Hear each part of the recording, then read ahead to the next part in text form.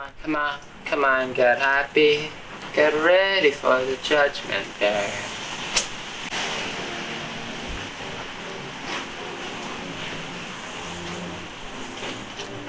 Hello there, my friends. Welcome to my safe little corner of the internet. And today, as you can tell by my makeup and my whole look, we're gonna be chasing views. We're gonna be chasing trends just a little bit. And also just because out of all the superhero films that I've seen so far in my life, this is by far the one that like I've wanted to talk about the most. Like this is the one that like I've thought about ever since I first like saw it in theaters. And I've only seen it once, but ever since I did, it keeps like being in my head and I need to fucking let it out. And also because I've already filmed this video once, but oh shit, I forgot to record. So joke's on me, I gotta do it again.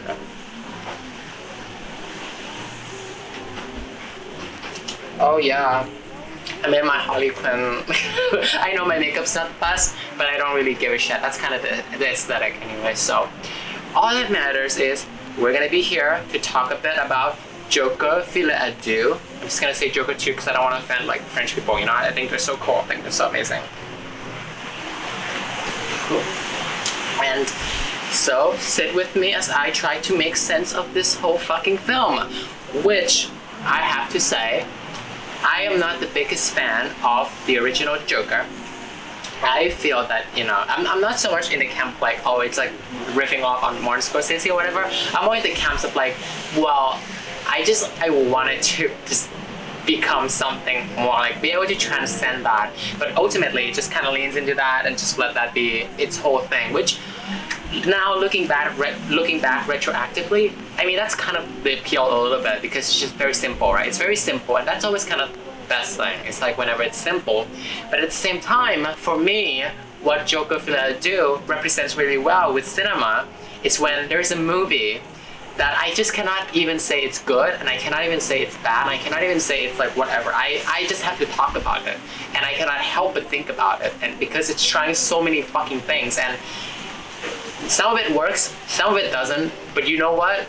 It fucking tries, bro. It fucking tries, girls. It really did. And I have to commend Todd Phillips for that, definitely. So here's to you, Todd Phillips.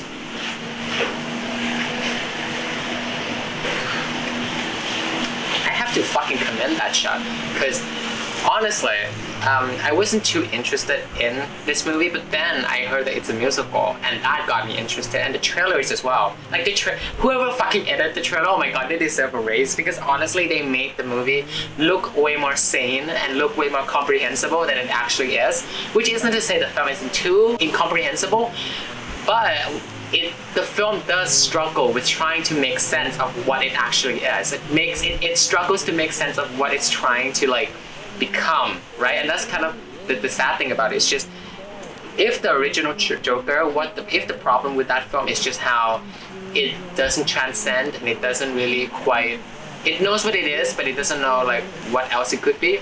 The problem is this wants to be so many fucking things, but it just does not know how to get there, right? It doesn't have the template that movie was like, that the original film was riffing off on. It only has its own wild fucking ideas that just, it does not go anywhere, really. It's a movie that doesn't quite, like, for me, doesn't quite stick the landing, but I really do appreciate a lot here, and that's what I want to kind of just ramble and talk about for a bit with you. Whew. And now that I have that buzz, I think it's a good time to just start letting off some steam, talk a little bit about this whole fucking movie. I'm gonna go grab another can of this because I used this during my original recording, and it just, again, that whole fucking recording didn't work out, so I'm gonna go and get this real quick. I'll come back. I tried recording this, and yeah, I ended up, it turns out I didn't fucking press record. Fuck yeah. I don't know if that's like supposed to be a joke on me, or basically fate just wants me to have like 2 bottles of this and to smoke, I think so far like 4 cigarettes. I don't know if that's what fate wants, but I guess it's my way of treating myself, especially because today I fucking completed my book. Hell yeah, I've finished my book of 5 months, so I'm very happy about that. and I'm very elated, and I'm very excited, and I feel like talking about this whole fucking movie because I've been thinking about it this entire month. Anyways, let's fucking get back to it. Let's just begin with the beginning of the movie. So we have a whole 5 minutes of like a Warner Brothers cartoon, which honestly I feel like I think for a lot of people that's when they were like, okay, what the fuck are we doing, right? Because it's like, even for me, I feel looking back retroactively, it's a really bad way to start this movie. Like, it's a really crappy way because the expectations that you're kind of going into it, and you just, you know, what anybody would expect, like going into a Joker movie, and then you have this. And again, a lot of the points it's trying to make about, oh, the shadow self, oh, there's two Arthur Fleck, there's like the Joker and there's Arthur Fleck. That whole thing that's going on there, it feels very redundant, and that's kind of the problem with the film as well. It's just, I feel the best movie that could have been made out of both Joker and Folie is something in between, where it's like, okay, maybe we have the framing of the chord and the musical sequences and everything, but we are also kind of telling the story of the first Joker, because a lot of this movie, it links back to that, and that's one of its biggest problems. It's just, there's so much linking back to that movie, especially with the courtroom sequences, and it is a film that's contemplating about what happens with that movie, and in a way trying to deconstruct that whole idea of the Joker. And again, what I really appreciate about the film is that, in a way, Todd Phillips is trying to redeem himself. He's trying to take this character that he created in a way that and has now been idolized and used as a martyrdom and as a figure, and trying to use that and trying to just basically say, hey, that's not the healthiest way for you to go about it, and maybe this is not such a good idea. But the problem is just that I feel like it's something that maybe somebody else should have done. It's not so much something that I would think Todd Phillips would be a good person to do, just because you're the person who made that film. So there's a bit of tunnel vision going on. And secondly, I also feel like, especially with how it riffs on like the first Joker film, the problem is just that first film, I feel it's very undefined. I feel like, sure, as a movie, it's more defined by all its influences and what it's trying to, like, you know, kind of imitate and be a pastiche of than it actually is as its own thing. So we're basically taking a subversion of the Joker, right? Of, oh, we're gonna put this comic book character into this like Martin Scorsese context. So it's a subversion. So we're taking a subversion and trying to deconstruct that. So in a way, it is a deconstruction of a deconstruction.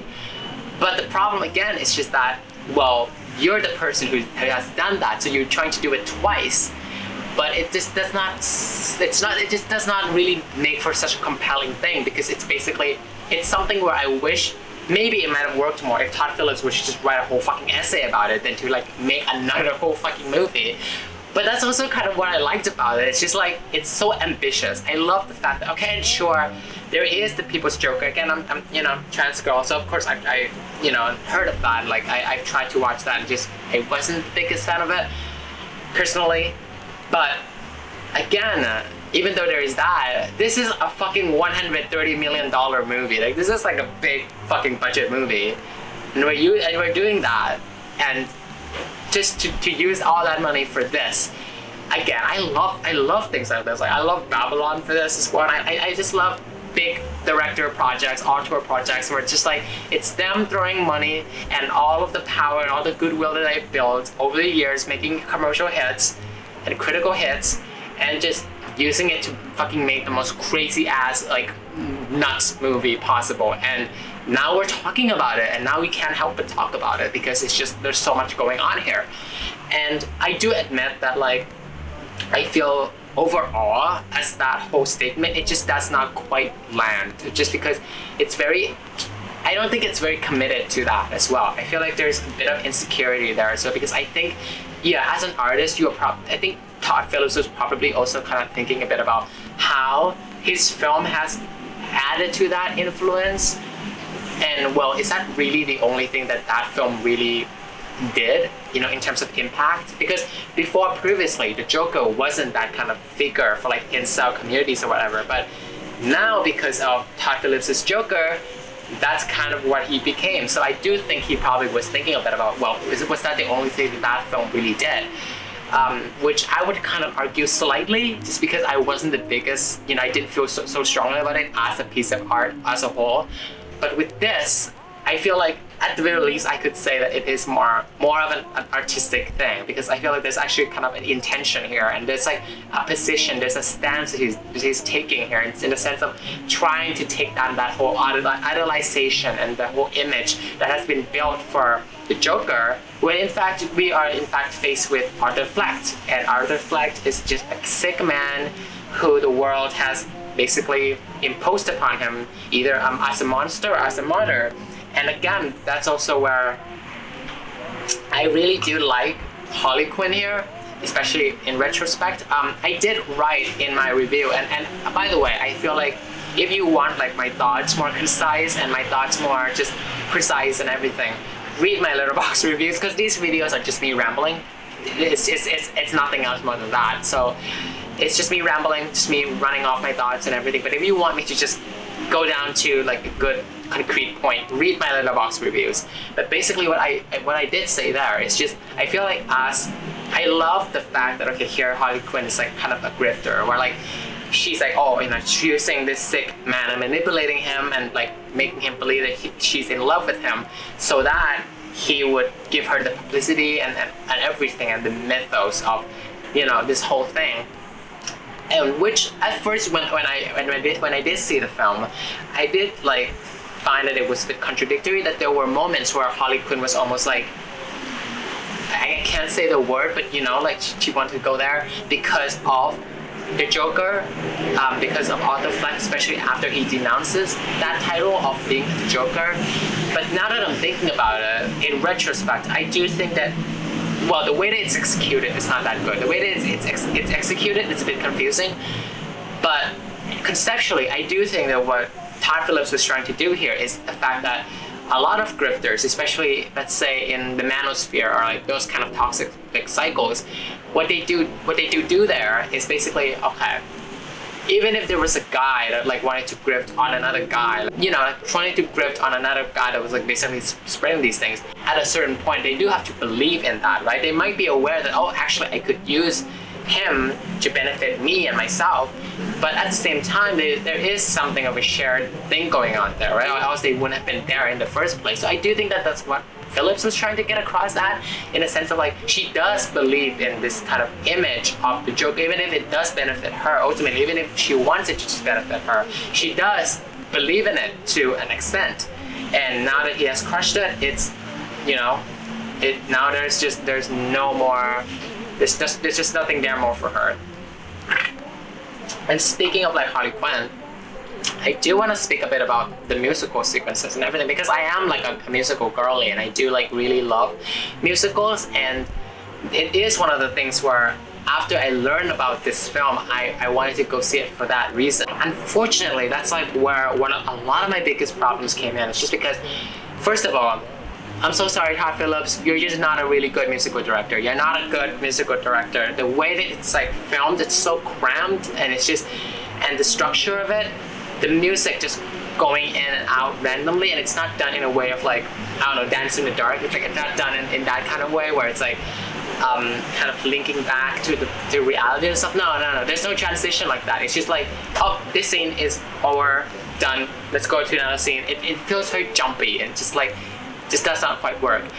And also the structure of it and how it's placed throughout the film is just, again, very haphazard, and just I just really struggle with those scenes. And actually I feel like this movie overall, I feel like if somebody were to take it into the editing room and just chop it down a bit, and there's also like, I noticed there's a lot of deleted scenes, like scenes that didn't make it into the film, that people have like, you know, pointed it out, especially in the trailers and some of the behind the scene footage.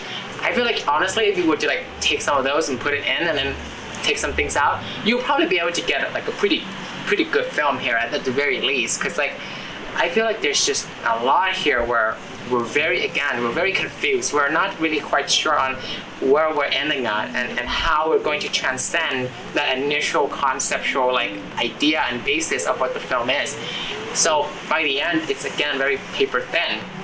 And again, that's one of the things that I felt, which because of that is the musical sequences. And honestly, while I was watching it, and in retrospect, I actually thought, what if you just take the musical sequences, the little tiny bits and pieces there that usually just last like a good 2 or 3 minutes, and you make a whole medley out of it. You know, in the old musical movies, like for example, Singing in the Rain or An American in Paris, they would have, by the end, a climax medley where there's a whole lot of dancing for at least 10 minutes, and the music kind of transitions from one to the other and everything like that. What if you just do that? What if you just take those like random like sequences that just like didn't quite mean much, and you just add it into like a whole medley like by the end, you know? Maybe kept the one the Asylum, you know, the first one with Phoenix, and I think I remember also there was one that they filmed but they didn't use, which is for Lady Gaga at the stairs. Keep those where they are, and also at the courtroom, keep it where they are, but after the explosion or something, make a whole fucking medley out of it. I honestly think that might have actually been kind of epic, but but now by the end we're just kind of haphazardly sprinkled, and again, I noted this in my Letterboxd review, but I feel like what Phillips was doing is just hammering down a very like repetitive point, which is that, okay, and this is where I really struggled with the movie, is because basically it's just hard to care about what's going on here, because first of all, while by the end, yeah, Arthur Fleck renounces the fact that he's Joker, and oh my god, it's so tragic, right? You know, he ends up getting killed and everything, and it feels like the film is trying to be a tragedy almost. It's still kind of hard to feel so sorry for him, because, well, okay, if there's no defense of like a split personality or whatever, then okay, Arthur Fleck is just a very sad, very ill man who fucking murders people, who fucking kills people, and made a whole fucking problem for the city. And also there was like the whole court scene doubles down on that with, you know, the people that fucking came in and tell the courtroom just how much they've been traumatized and hurt by his actions. So it's just hard to care about Arthur as who he is. And like, yeah, the things that happened to him is very unfair, but at the same time, like, you know, it just does not justify, you know, murder, of course. And it's just like, well, just so it's just hard to care on that basis alone.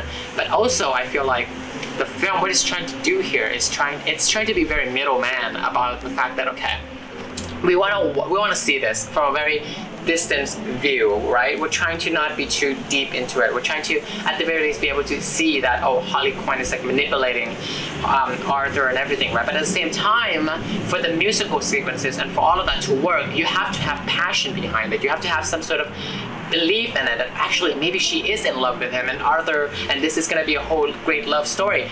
So you gotta have that too for the whole musical sequences to work, for it to not feel so distant and feels like it's basically stopping the movie for the sake of stopping it. You have to have like some sort of belief and some sort of passion in it. And I wish I could feel that. I wish I could feel it, right? But you just don't, because the film, again, is very undecided on that. So either you be very cold about it and you just make us see step by step, very detailed, of how, you know, Harley Quinn is manipulating Arthur Fleck, or you put us in the position of, you know, of Arthur Fleck, where it's like, well, oh, is she actually kind of in love with me, or is she like what? Like, give us a bit of a position, you know, for us to like believe in. I'm kind of scared right now. I don't know what's going on there, but anyway, I don't know. Like, but just give us something of a position, something for us to stand on, for any of us to be emotionally at least like compelling. And also, just as it goes on, I really do like the beginning portion of the movie, just it being set in Arthur, just it being set in the asylum, and just like seeing how the musical sequences there, how it happens around those like tight, cramped walls and everything. I feel like, and also like the relationship that Arthur Fleck has with, you know, the guards, where they're both kind of wishing he would be better, but also they're also like really, they still hate him, right? It's trying to be very contemplative about it, but at the same time, it's a fucking musical. So I don't really, again, I feel like it's trying so many things, and by the end, it is very fucking miserable. And like, I do love the fact that this is like a $130 million movie that's like so fucking miserable. Like, I've never seen a comic book movie that's like this depressing, and I kind of love it. But then there is like a certain point where it feels like it's just doing a lot of these things for shock value. Like, for example, I'm sorry, but like, as somebody who, this year went to, you know, the mental hospital to deal with the fact that I was like sexually assaulted. To have that happened in the film, like that was like the moment that I hated the most, because it just felt very unnecessary and it didn't feel like it added much other than, oh, let's feel bad for poor Arthur, like, oh my god, like let's feel bad for him, like isn't he like so sad? Like, again, as I've explained with all this character. So overall, and especially by the end, there's a lot of ideas here that I really admire, and I really think like if somebody else would have made it, or if it was just done in a different way, executed in a different way, it could have been pretty good. But again, I feel like as it is made 2 or 3 years too late. It's made way too late, and just, you can feel that. You can feel like there's a lot of good ideas here, but the spark that made that first film what it is, it's just not quite there. And it's not there in the sense of, oh, the film is rejecting it or denouncing it, but it's not there because you're basically trying to, you know, throw it at the wall and see if it sticks. You're not exactly aiming for it. You're just like throwing and seeing where it might land and just seeing where it might go. And by the end, that's exactly how it feels like. It doesn't feel like, okay, we have all of these elements that cohesively points to this one direction. No, by the end, we are basically kind of ending things. We're like, okay, we have these things and we're gonna end it there. Maybe you could go and think about it or whatever. And I do end up coming home and thinking about it a lot, and all of these ideas and just what it's trying to do and all the music and everything, and just, dear God, it makes me a little frustrated and it makes me a little pissed off. But at the same time, I really, again, appreciate a lot of stuff here, and I do enjoy it. I do enjoy the fact that I sat there and I watched all of the Joker fans or whatever, and their face like kind of frowning, and like just seeing them realizing that this is gonna be a movie that's gonna fucking tear them to pieces. There's something about that I do, sadistically, I do kind of think it's a bit fun. Even if ultimately coming out of that, I again struggled with a lot of things here.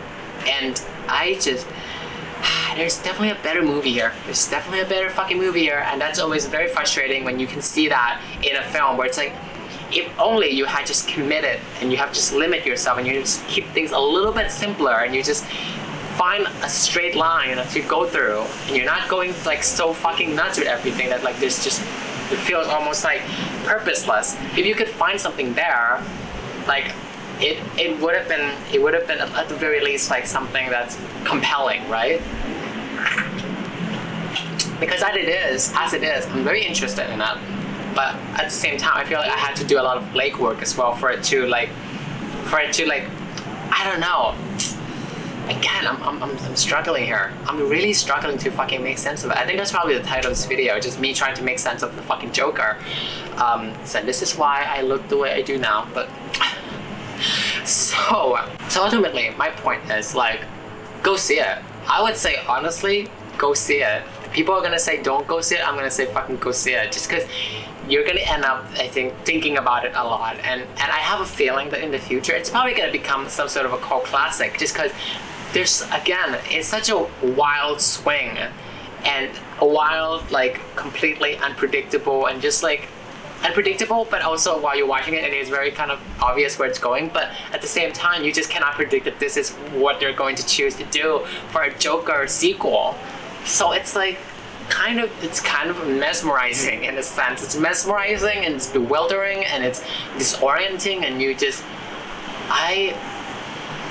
yeah, so I would say honestly, you might get something out of it even if you were to, especially if you love like depressing, like fucked up movies and like just movies that's gonna make you feel like horrible. The fact that they fucking spent $130 million on this, I would say that's good enough. You know, I would say that's good enough to why you should go and see it. Like, there isn't a lot of depressing, miserable movies out there that's like this big budgeted and this like ambitious, I would say, like trying so fucking hard for all of this stuff to just be pieced together, and it just does not at all. But my God, are they really trying? Mr. Todd Phillips, you're trying so hard. Oh my goodness. I feel like this is something where I'm probably gonna still think about it just a bit, even though I'm trying to use this as a way to like get it all out there and no longer think about this movie. But honestly, now that I'm like here and talking about it, I feel like I want to go and see it again, just because it's like I need to see it to fucking believe it that this actually happens. So yeah, again, the musical sequences. If you're like a big musical girly, like I don't think it's gonna really satisfy that impulse, you know, if you are like, but at the same time, it's also kind of interesting. I don't know. If you're in this for the Joker, whatever, I think you're going to get your heart crushed. I'm so sorry, you're gonna get your heart crushed, but too bad. But I don't know, if you're like me and like this is something that interests you, especially with cinema, where it's like you're watching it and you just want to talk about it. Like it doesn't matter if it's good or bad or anything, you just want to talk about it, and it makes you think, and it just makes you like, you just cannot stop thinking about it. If that's something that like is very important to you, I swear to you, you're not gonna leave the theater and feel like you waste your money. Like this is something where you're gonna think about it for quite some time, because it's just hard not to think about all of what this is trying to be and what it's trying to do, and how it completely like fumbles it, but at the same time in a way where it's kind of like this makeup. I think this makeup is a very good metaphor for this entire fucking film. Actually, if you hate superhero movies, go and see this. If you hate it, fucking go and see this, because you're either gonna, because even if you come out and you hate it still, you are at the very least going to not forget it. At the very least, you're going to be like, you know what, actually this movie makes me kind of, gets my brain working more than the other one. So I would say if that's very important to you, again, go fucking see it. I'm rambling a lot. I feel very tired, but today is a good day, because today I've completed my book. I completed writing my book, and claps to Mr. Phillips for trying so hard with this film. Yes. Yeah. So if you really enjoy me rambling like this for however long I have, and just me being me, whatever, with my makeup, dressing like this, smoking, if all of these elements in film and books, if all of these elements interest you, definitely subscribe, give this video a like, and yeah, just thank you for being here with me tonight, and I hope you enjoyed the video. And don't forget, don't you ever forget to smile.